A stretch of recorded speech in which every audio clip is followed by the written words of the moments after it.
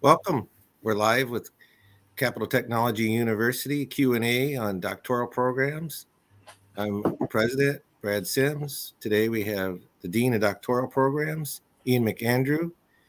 We're broadcasting live from his location in London.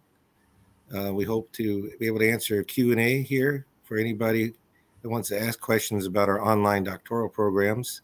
We do have an upcoming live open house hosted by Dr. McAndrew on Sunday. He'll talk a little bit more about that.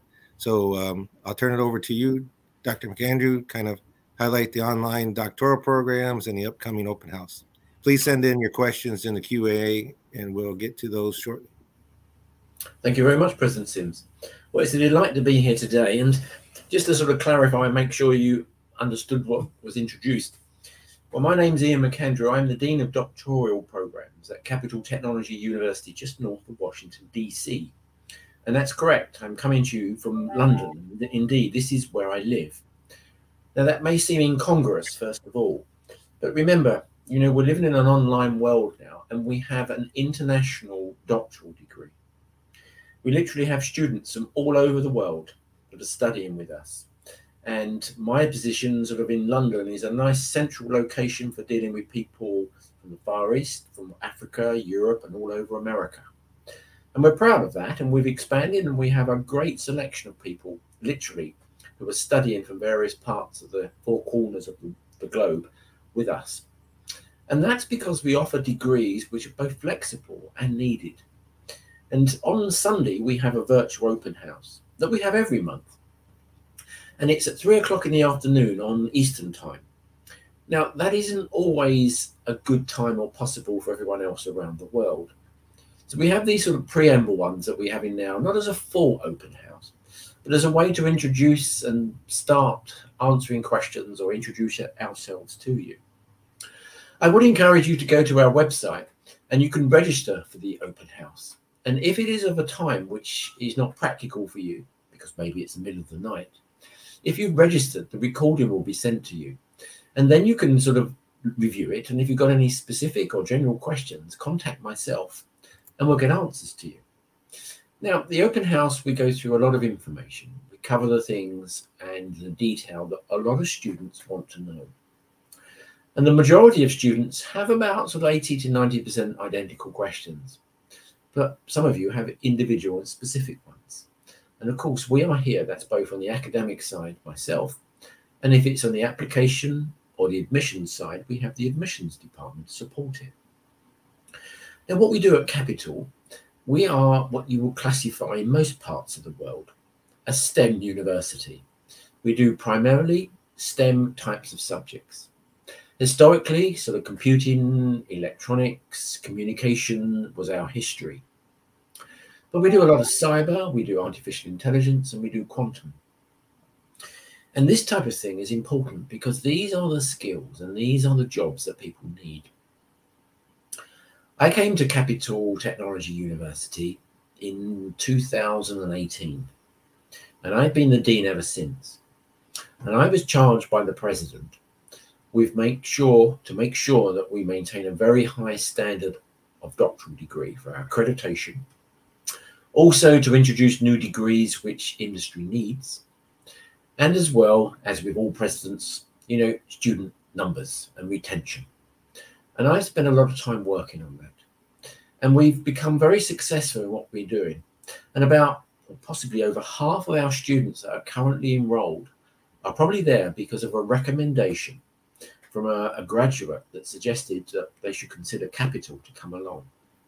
We offer some unique ways which other universities don't. We have the classic American way, where you will do about 3 years of the first 2 years, where you're doing classes in the evening, and you'll be doing introduction to different subjects, methodologies, data mining, and different things like that. And you have a yearly resident, and then the final year is roughly you work with a committee to develop and produce, then defend a dissertation. The vast majority of American doctoral degrees are in that format. However, we appreciate this is rather difficult and cumbersome for some of the people that need the degrees that we are teaching. And I'll give you an example. Many of our people work in some of the three-digit agencies or even for the military, or they work various positions in middle or senior management, which involves travel and flexibility in their time. And to commit to one night a week for 3 years is something which is very, very difficult. We have what we call your European style of model. You know, it's very much akin to what you see in many parts of the world, and particularly identical to what we have in the United Kingdom. And these are what we call mentored research models. Now, these ones are really, you start and you undertake a very large piece of research. You don't necessarily have to have an idea what you're going to research before you come along. You may have a general idea. And we have some very interesting students. We had a student that came along and they wanted to look, and this was as purely theoretical as I've dealt with in my career. They wanted to look at the harmonics of prime numbers between 1 and 200,000. And they were looking for patterns and post-quantum encryption. Very, very specific and built upon previous work that they had. But then we have the other end of the spectrum where people turn up and, look, I want to do something in artificial intelligence. I don't know what. I don't know what needs to be done. Help me. And we can support both extremes and everything in between. And what you would do at the beginning of your studies, we will assign a chair to your research. Now that chair will be a subject matter expert in something identical or very close to the area that you're researching. And for the first semester, they will help you develop a robust research plan. And this is very critical. Now, I've been chairing research students since 1991. And my 163rd doctoral student completed last month. That doesn't make me the best chair in the world. But what it does give me is an insight in terms of the range of research and doctoral degrees that you get. It means that when we review your proposal and there is a robust proposal to go through, we check it for a couple of classic mistakes. One, students often try to do more research than is necessary. That is a problem because you never finish. There's the risk that people might plan something which is not deep enough and far-reaching enough to warrant a doctoral degree. So we go through a quality check to make sure that you are planning something which is of the right standard and the right amount of work for a doctoral degree. And we have external advisors to make sure that this is maintained in terms of a consistency. Then we know the real area of your research. We add another committee member who will be complementing your chair, and they will have research experience, PhD supervision experience, they will have subject matter expertise, they will have research publication expertise. So you have a nice dedicated small team. Then they will support you going through the literature, reviewing a methodology, justifying a methodology, collecting the data, presenting it, and then defending it all the way through. Now, at the very end of the process, we also have an independent person, nothing to do with your research, possibly nothing to do with the university, it depends, who will be there at the defense, and that maintains a standard not only between each year, but amongst all the degrees that we have to ensure a standard level is maintained. And we're very proud of how we do this. And a lot of our research is downloaded by many of the big R1 and research universities all over the world. And this is how we maintain and we work to support students. We have more checks and balances than the vast majority of PhDs that you may apply for. But we have more internal checks periodically to ensure people are progressing. And if people are progressing well and they have the time and the funds, they can double up on classes and finish earlier. The average student that starts a doctoral degree finishes about 3 to 3.5 years after starting. That is faster than most of our competition. And that's not because it's easier. We have more checks. It's because we have a system that works. This is what I've set up and this is what I've run. But it's also possible to do the research and instead of writing it up as a classic dissertation, to divide the work. And what you can do then is do it by 3 publication route. And you write a small document called an exegesis, which bridges them together. And that's where you get your final document to defend. You meet with your committee at times to suit yourselves. And there's only 3 of you, your chair, your committee, and yourself. If you go to other universities, they often flood the committee, and you may have 6 people on there. And their role is to make sure that they're on a tenure track to get research experience and supervising you with no real commitment to you, but just a checkbox exercise. That doesn't happen with us. And when you, and if I may share a joke here, and I often use this joke, so if you've seen any of my presentations and I crack it again, bear with me. You ask 6 professors for an opinion and you get 9 answers. During your research on a doctoral degree, there are 3 very key stages where you submit major pieces of work and they are reviewed. What classically happens in many universities, 6 people on a team, each person needs at least 2 weeks to read it, and it goes on a round robin exercise, and you end up waiting 12 to 14 weeks to get any feedback. That's over 3 months. But 3 times, that's 9, 10, 11 months, nearly a year, when you're supposed to be doing your research, and you're just waiting for feedback. With a small, dedicated team that are working closely with you, that's sort of removed because they're dealing with you each week. They know you on a very personal basis. They know exactly what you're doing. And it doesn't take all this time. And that is a big, big situation that we offer that supports students. Now, you remember I said when you come along in the first semester to develop a plan.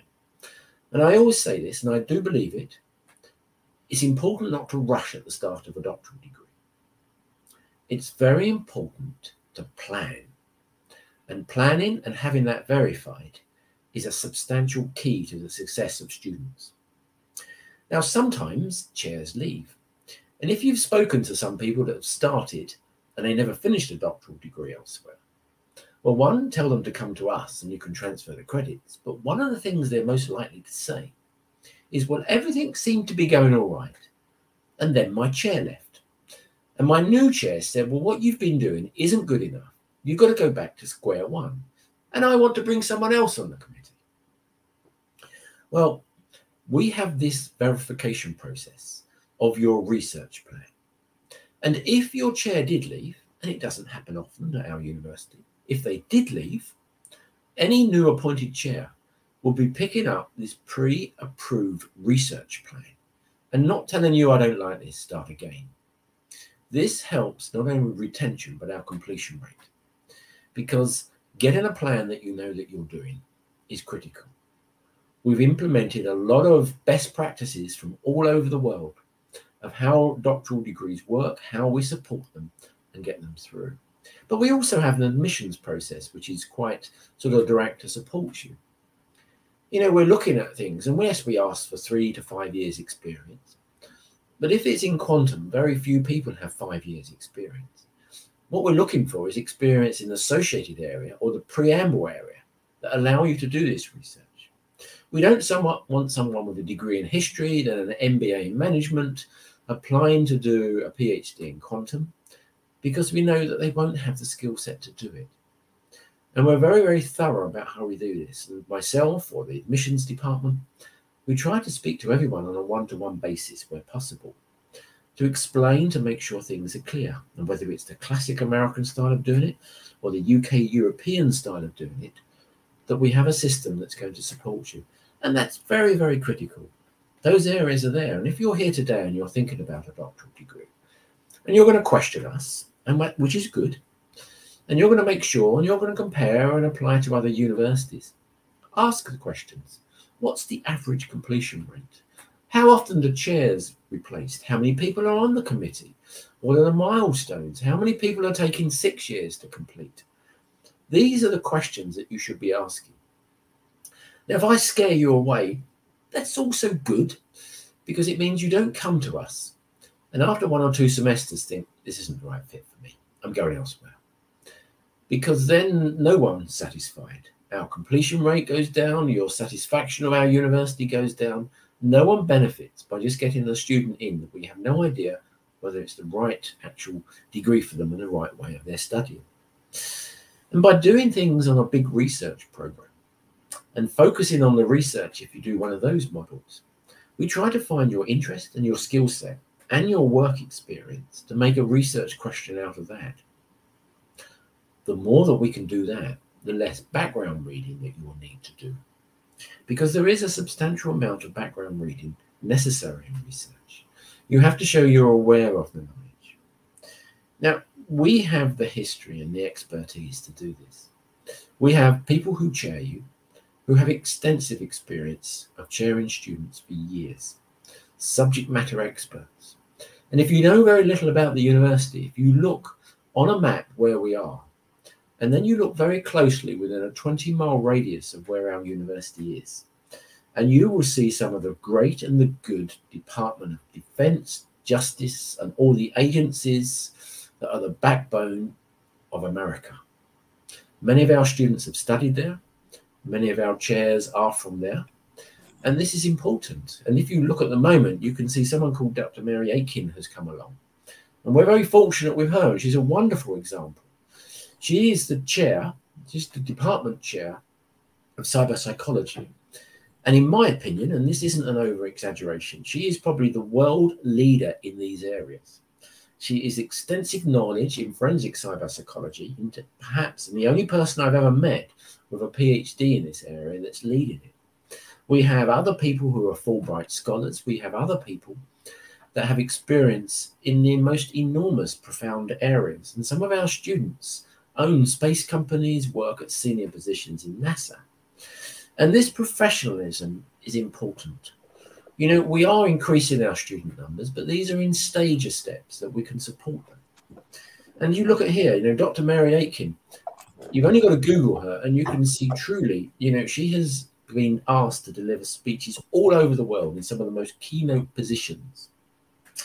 We have Dr. Sims here, who is the president of the university, one of the most innovative educators you'll ever come across. And we offer this sort of foundation that we build upon to support you. Now, just very briefly, Professor Mary, if I may ask you just to introduce yourself very quickly while we see if there's any more questions that need to be asked, are asked or we can answer. Sure. I'm Mary Aiken. I'm a cyber behavioral scientist. I'm a professor of cyberpsychology at CapTech and chair of the department, as you say. We have a Master's of Science in cyberpsychology, or sorry, an MRes in cyberpsychology, Master's of Research in cyberpsychology. We offer a PhD in cyberpsychology. We have launched or are launching a Master's by Research in Forensic Cyberpsychology, and also, I believe shortly, our PhD in Forensic Cyberpsychology is going to come online. So effectively, cyberpsychology is an advanced, we used to call it emerging, but it's now an established discipline. It's the study of the impact of technology on human behavior. And effectively, it's an incredible science in terms of illuminating that intersection between humans and technology.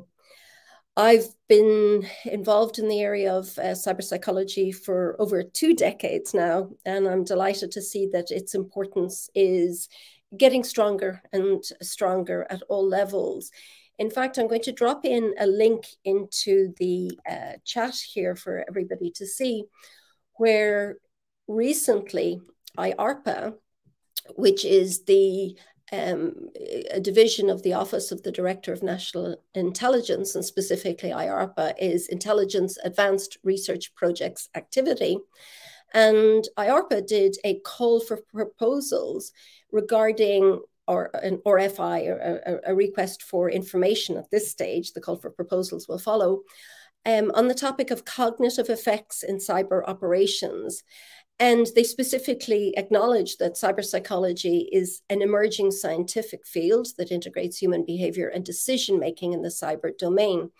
And really, IARPA is seeing how could cyberpsychology as a discipline be useful in terms of characterizing cognitive effects in cyber operations either in attack or defense scenarios. So I'll drop a link here. Actually, I'll do it now. So while we're on the call, people can see it. And, you know, this is a tremendous step forward in terms of IARPA recognizing the importance of cyberpsychology, and a very good indicator for anybody who's watching this broadcast of the importance of obtaining a higher degree in cyberpsychology or our new degrees in forensic cyberpsychology. So what is forensic cyberpsychology? Well, it focuses on human factors behind cyber attacks and cybercrime. So we study offender and perpetrator profiling, so that's cyber behavioral profiling. We look at what motivates perpetrators or criminals to act in the way they do, from sophisticated threat actors to nation state or nation-sponsored or condoned threat actors.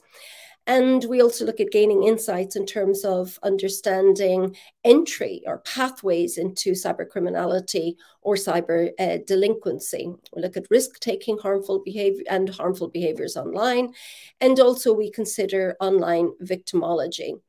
And out of that, we look at developing methodologies for online investigative procedures that might help to mitigate cyber criminal or cyber threat behavior. In fact, at the moment, I am one of the leads on a pan-European research project, which is investigating human and technical drivers of cybercrime. So we're all familiar with the technical drivers in terms of the exploits that are available, particularly on dark web forums for threat actors, be it criminal or other. And effectively, this project was looking at human drivers. What were the human factors associated with these behaviors? So again, I'll drop a link in to the chat here, and you can see some of our research projects, our research project outputs, and our journals and our deliverables in this regard. So I'm maybe biased, but this is a fascinating area of research. And I would recommend that anybody should consider doing a higher degree in cyberpsychology or in forensic cyberpsychology, because your knowledge can be applied across a wide range of endeavor, from education through to industry, through to defense activity, through to intelligence agencies, through to law enforcement, through to justice, and all the way through some aspects of cyberpsychology deal with healthcare and health tech aspects. You know, I've published in the area of cyberchondria, which is the study of anxiety induced through escalation during medical related search online. What does that mean? You have a headache, you search and you start reviewing content about brain tumor. So that escalation and the anxiety that comes with it. So you may be perfectly well, but end up with a nasty case of health anxiety as a result of escalation during search. And it also taps into the areas of wearable technologies. And everybody, as we rush in health tech towards wearable technologies, the gap in the knowledge may be that a percentage of the population are subject to hypochondria. When that interfaces with tech, then you move into an area of cyberchondria. And one of the symptoms of cyberchondria is excessive focus with symptomatology. What does that mean? Overly obsessing about your blood pressure, overly obsessing about your heartbeat, overly thinking about the workings of your internal organs, to the point of having anxiety. So what that means in a health tech scenario, that wearable tech is not for everybody. And we should be thinking about measures to measure predisposition to health anxiety before strapping wearable tech on general population. So that's just some of the areas that I work in. I work frontline with Europol as an academic advisor. I also work frontline with Interpol in terms of academic advice. I'm doing a lot of interesting research in terms of how we can stage intervention and mitigate cybercriminal and cyber threat behavior. But check out the IARPA piece. It's just fascinating. Thank you very much, Dr. Mary. If I could also I was very fortunate recently to be in a meeting with Dr. Mary's, and we were working with a student. And we were dealing with the student who's going for a PhD, possibly by publication route. Now, one of the other person that was working, who was in this area, was someone who had recently been working as a top cybersecurity person at the White House. And then there's Dr. Mary there, and they're advising the student about doing their research paper and different things like this. You know, how many places in the world can you sit down and have a meeting with people of that standing in their sector that are guiding you through it? And I know, and I have to thank Dr. Mary here, that our people who are doing the cyberpsychology route, and if they're publishing papers, she offers to go down and review on a one-to-one basis with them their research paper and different things, and support them for publishing and different things like this. Again, that's a unique thing that we offer that very few people get. We had a student in a different subject from Dr. Mary's who had a PhD from a for-profit university, and they couldn't get a job on a tenure track position anywhere. They came to us and did a PhD, and they now are on a tenure track position at Chapel Hill University. And that tells you something about how people do it and what they're doing it for and the advantages. We cannot guarantee success after completion, but what we can say is that many of our completed graduates are successful, and this is a big part of what they're doing. And when you think about it, some of you here may be thinking about, you know, well, I finished my career and I now want to go into academia as the next stage of life. If you do a research degree with us and you do it by publication route, well, then you've got your doctoral degree, but you've got all that experience about publishing, which is invaluable. And a lot of people do their research and then they publish. Well, that can give you a sort of an advantage if you're applying for situations. And those are the things which are unique and different with us from many American universities. Now, some of you, then, you know, I'm in London, Dr. Mary is in Dublin, you know, Dr. Sims is in Washington, DC. Look at us now. When we say we're international, that's true. We literally are international. And for some of you that may have your first degree or even a master's degree from Germany, from Australia, wherever you are in the world, if you come to us, then you have a portfolio on your academic history, which shows an international flavor. There's not many places where you can do an online doctoral degree at an American accredited university, which is a big frog in a small pond. We only do STEM. We don't do law. We don't do psychology in the classic sense or anything else like that. You go to any university that does law, that does some of the humanities and those types of things, and the lecture rooms are full. Now, at a doctoral level, it's a one-to-one when you're dealing with your research dissertation. We only do degrees in areas that we have the strength and we specialize in. And that's very important. And as we're coming to the end of our half an hour, I always say it's always a pleasure to have any platform with Dr. Mary because of her international reputation in that particular way. But maybe we could hand back now to President Sims if you would like to wrap up this session. Well, I'd like to thank both Dr. Aiken and Dr. McAndrew for being on the short presentation here today on our doctoral programs. We do have a live open house coming up on February 26th at 3 p.m. Eastern Standard Time that you can register for via the website. Dr. McAndrew will be leading through that with more details on the programs and other things like our library resources, which are continually growing, and cost associated with it as well. It's a jam-packed 1 hour open house. But as you can hear from both of our industry experts here, I mean, Capital Technology University, we are founded based around degree programs that are right now needed in industry at the bachelor's, master's, and doctoral level. Of course, our undergraduate programs, most of those are on campus here in the States near Washington, D.C. We're about 15 miles north of it. You're happy to visit if you like. The online master's and online doc programs, our students complete them, and they many times show up for our graduation on campus, which is a great event. This graduation coming up this spring, we already have 1,300 people who are reserved a spot. It's outside under a huge tent. We really enjoy that day. But industry and us work closely together, as you can hear from both of our experts here.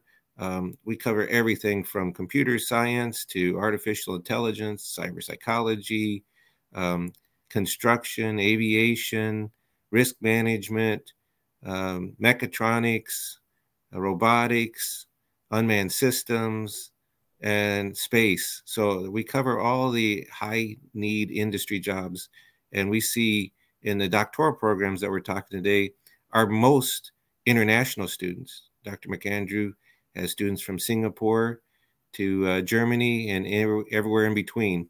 And we hope that you come and join us for that. It is a great way that we've designed these programs at the PhD and master's level so that you can work full time while still being mentored by an individual expert to get through the program. Our online master's programs classes are designed in 8-week online asynchronous formats. PhD is much more of a one-on-one deliverable type of event. We certainly enjoy working with people from industry. They can use their knowledge that they are working in towards their dissertations or theses to complete.